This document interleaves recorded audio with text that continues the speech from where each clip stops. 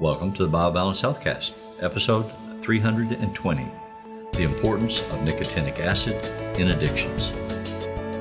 BioBalance Healthcast features conversations about positive aging. Your hosts are Dr. Kathy Maupin, Medical Director of BioBalance Health and a leading expert in treating symptoms of aging, and Brett Newcomb, a licensed professional counselor.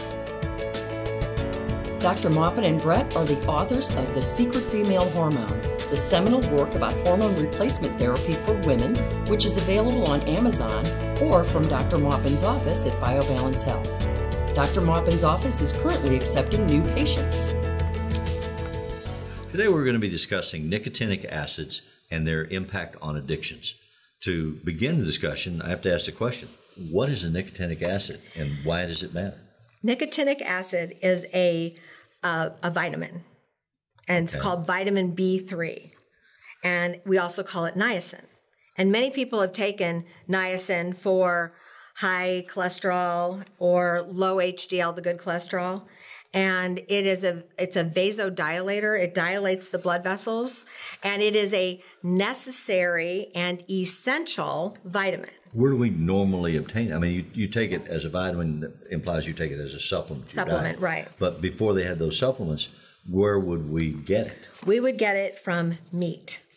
Okay. Okay, so nicotinic acid dilates blood vessels, makes us run farther, gives men better erections, gives us more blood flow to every tissue, helps us run after the prey. It was needed in the olden days so that we could be hunter-gatherers, and what we ate was about 5 times as much meat as we eat now. Right. And that's where we got it. So we got lots of nicotinic acid, and that is what fueled our hunting and gathering skills. It gave us the ability. And physiologically, it's what worked in our bodies that gave us that level of alertness, that level of reactivity. Mm-hmm. A payoff. Did it give us a payoff in terms of an emotional high? Yes. And a sense of fullness or completeness? Yes, and it attaches to opiate receptors, so it makes us feel the endorphins of running, and it also attaches to other receptors that make us feel... So I can get a runner's high by eating turkey? Yeah, a little, but you get tired first. But I have to eat too much of it. You get tryptophan, which makes you tired. Tryptophan is another an amino acid. So beef, horse, beef, any kind of red meat, and some in chicken, and chicken and turkey. Okay. But it's basically a red meat kind of thing. Uh-huh. So now that we have developed a dietary habit of eating less red meat, less meat at all. Most of us have a deficiency in vitamin B3. So I want to understand this, because in my lifetime, we really have seen advertising and social marketing move us in the direction of eating less meat. Right. Because eating a lot of meat leads to heart attacks, high blood pressure, that sort of stuff. They thought it did, but really they're finding it doesn't. Interesting. It doesn't increase your cholesterol. Really, carbs are what increase cholesterol. Okay. And that's why people are taking cholesterol medicine. Just because meat's made out of or has cholesterol in it does not mean it causes your blood cholesterol to go up, because it is metabolized and broken down to amino acids in your stomach, intestines, and liver. So it didn't correlate directly with life expectancy. I thought that they were telling us we shouldn't eat red meat because it would complement or improve our life expectancy. Right, but they said that because they assumed red meat increased cholesterol. Okay. But that's just not the case. It's carbohydrates, which have zoomed into our food plate as it is, and we have lots of carbohydrates in the last 50 years, and cholesterol really wasn't known as an issue before that. We didn't before have we started getting the carbs. Right. Okay. We ate lots of red meat when prior to in the 50s and prior to the 60s. Right. So we had lots of that. We had lots of vegetables and food was not pre-made for us. It was more fresh. It was fresh food, fresh fruit. Which is we ate what was in season. I mean, I can remember as a kid my parents would go out to what they call truck farms, right, just outside the suburban area where we live, and load up whenever things were in season. We'd get like Crowder peas or squash, right, and then we'd eat squash in forever. 5,000 iterations for 3 weeks. You know, kind of like turkey after Thanksgiving. Exactly, and it's like squash again, and my mom would try to fix different ways to eat it, but that's what we had because that's what was in season. That was ripe and fresh, and then she would blanch these things and can them so that in the wintertime we could have them. I mean, this is a kid growing up a long time ago. Right. Now we just go to the grocery store and there are canned goods everywhere. Or frozen foods Or everywhere. frozen foods. Which is probably better because it has some of the enzymes left and some of the vitamins left in it if it's frozen. But what has happened is lots less meat. Yes. And meat is required for many of your essential amino acids and essential vitamins. So if you don't eat meat, then you have to take supplements. Then you have to take a lot of supplements, and they better be the right ones. Right. So, it's hard to find a supplement that will give you everything that meat provides. So when I have patients who are vegetarian, I'm not talking about vegan because they eat some fish and eggs and usually. So, but people who eat vegetables and carbohydrates and they eat fruit, but that's it, then I find that I put testosterone in them and say, you need more amino acids from meat-like protein, and no, quinoa doesn't give that all to you. Right. I mean, that's I eat quinoa every day in a huge pile. No. You have to have that volume. It's unbelievable. Yeah. And so they take testosterone and their muscles ache because they aren't getting the building blocks for muscle. The way muscle works is you build it up, and with testosterone, you break it down every time you work out, and then you build it back up the next day. So basically, that's why we tell people to use weights every other day, because they're breaking down, building up, breaking down. Right. So to do that, you have to have all of the building blocks of muscle, and those come from meat. So those are the amino acids. But now we know you also have to have a vitamin that comes from meat, and that's B3 or niacin. So niacin is very important to people who are vegetarian. They have to have that vitamin. They can't really do without it if they want to age in a healthy fashion. Without it, they just have skin hanging, muscle goes away. They crave the niacin or the nicotinic acid, same thing. They crave it, and most of my women who are vegetarian drink a lot because that fills a lot of alcohol. A lot of alcohol. They fill the receptors. Now, I'm not saying everybody, but they fill the receptors that are craving nicotinic acid with alcohol, and it makes them feel better. So genetically, it doesn't do the built same thing. To need nicotinic acid. Right. And if we don't have it, the receptor sites that it's supposed to saturate are screaming for attention. Right. And we have found behaviorally, experimentally, that certain what we call addictions that are treated, that certain of those substances that we use to feed our addictions are really feeding our craving for nicotinic acid. Right, which is hopeful. So as a physician then, if I were seeing you for alcoholism, you would recommend less or no alcohol and instead meat and nicotinic acid. Right. Interesting. And the problem with nicotinic acid in the past, we've known this about alcohol and niacin and nicotinic acid since the 30s. No one's really embraced it because it's a vitamin. So medicine usually has gone away from supplements and vitamins and given you a drug. But they've known this, and many people do treat alcoholism with vitamin B3 and other Bs.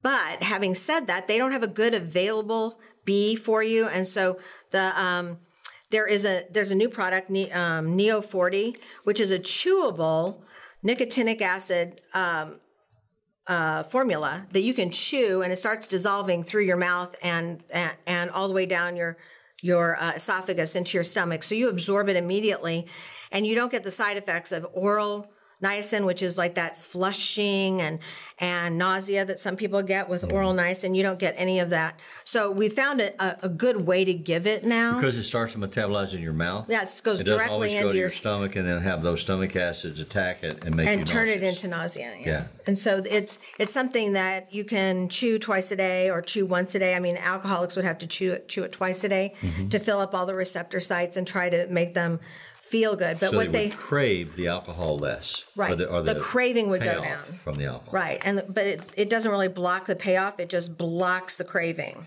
Well, in preparing for this discussion, one of the things that you were talking about was the cellular energy cycle, called the Krebs cycle. Right.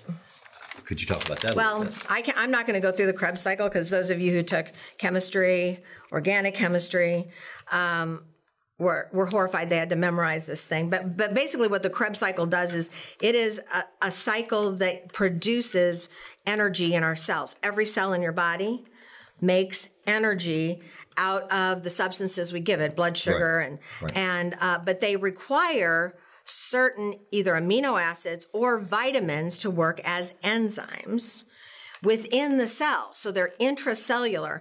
And in the Krebs cycle, to make energy for any cell to be healthy, you need nicotinic acid.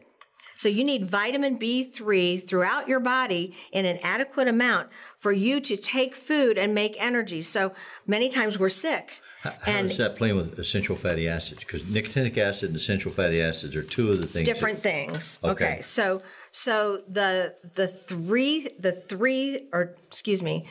things that give us deficiency of nicotinic are toxins, which we can do very little about. Toxins in the environment, in our food, everywhere. So we can't do much with that, but we can. The other is lack of vitamin B3, a nicotinic acid, so we can supplement that. And the third is essential fatty acids. Those are the fatty acids that if you're on a low-fat diet, you're missing. You know, we give fish oil, we give flaxseed oil, that's basically, those are the essential fatty acids. They take the place of our food fat. So you don't have to eat a lot of fatty foods, but you can take these oils every day and they will replace it. So those two things assist the Krebs cycle in making enough oxygen and decrease the need for drugs instead of nicotinic acid. So you're saying that our food cycles have, through mass production and prepared foods and dietary choices, and the government telling us to eat more carbs, government telling us what we need to eat, and weighting our purchasing and our food stamps and all that to steer us in the direction of what they want. That now, in addition to the volume of foods that we ingest, whatever the recommended source of those, we need to supplement ingredients that once were in our diets already, that genetically are requirements for us. Right. And that essential fatty acids is one of those, and that nicotinic acid is another. But there's other things in meat. You also need to eat meat or meat daily. We should eat meat. Even vegetarians have to find a way to supplement. Yeah, they would have to have a supplement that's equivalent to the amino acids found in meat. Okay, and the vitamins out there. There are. I can't recommend one. Right. You would have to usually use several. Yes. To get the payoff. The payoff that you need. Right. So, dietary supplements is its own scientific field now, trying to offset what we've done to ourselves. Yeah. It's not that the food's bad; it's that what we choose to eat is not healthy. Well, some of that, you've seen the studies. I've seen the studies where, like, the inner city poor, recommendation: eat fresh greens, and they go with $5 to the store to feed their family. They can't buy greens. I mean, they're not affordable, so they buy potato chips. Food stamps actually are. I mean, you can use food stamps for fresh food. Actually, I was in line behind somebody using food stamps yesterday at the grocery store.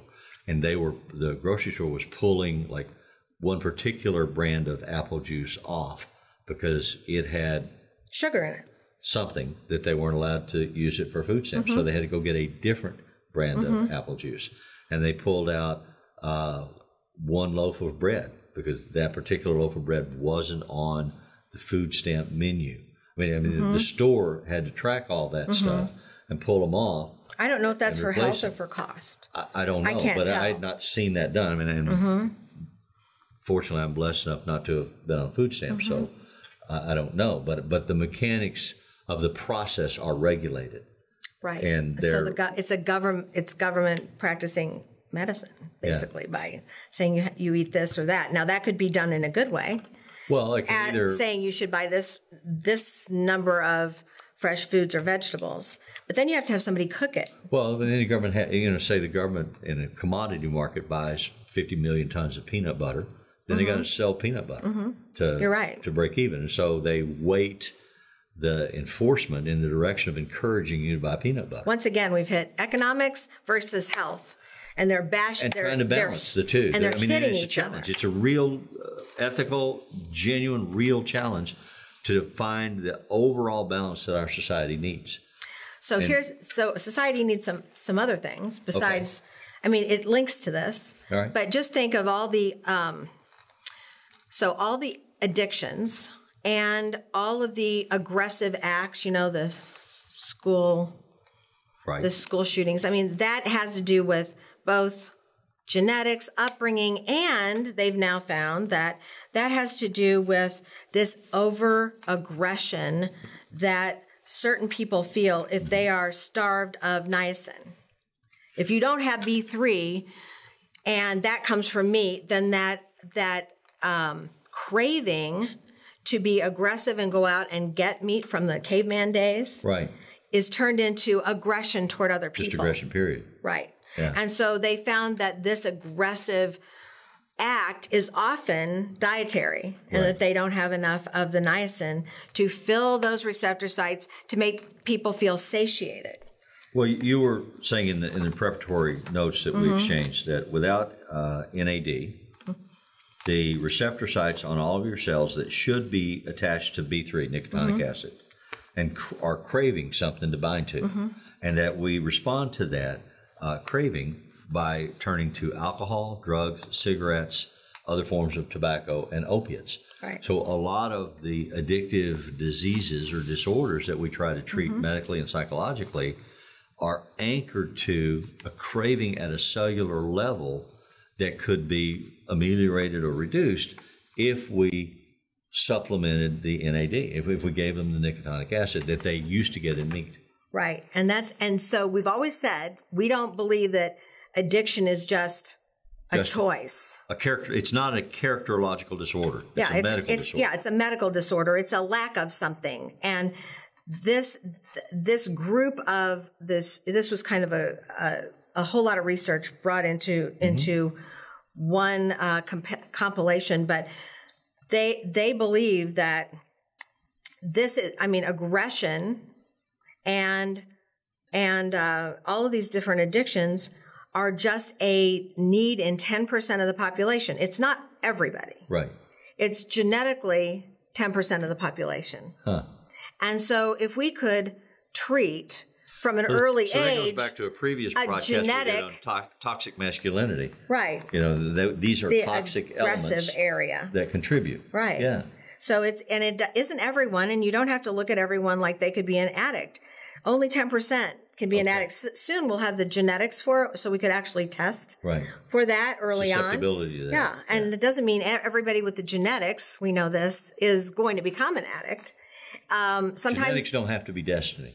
Right, and genetics can be dealt with otherwise. We could treat them with niacin. We could treat them with exercise, like over-exercise. The people that run marathons and stuff, oftentimes they are filling their the runner's high that we discussed. Yeah, their craving with running because they're filling their endorphins. Yes. So they're filling the sites. Saturate those cells. So sometimes you can do things that are positive to instead of negative to answer a genetic craving. So the only thing that you found that you recommend to people to use is this Neo 40, and primarily because it doesn't cause the nausea effects that taking nicotinic acid as a pill. It's more available too. More available means it's absorbed better. You get a better blood level.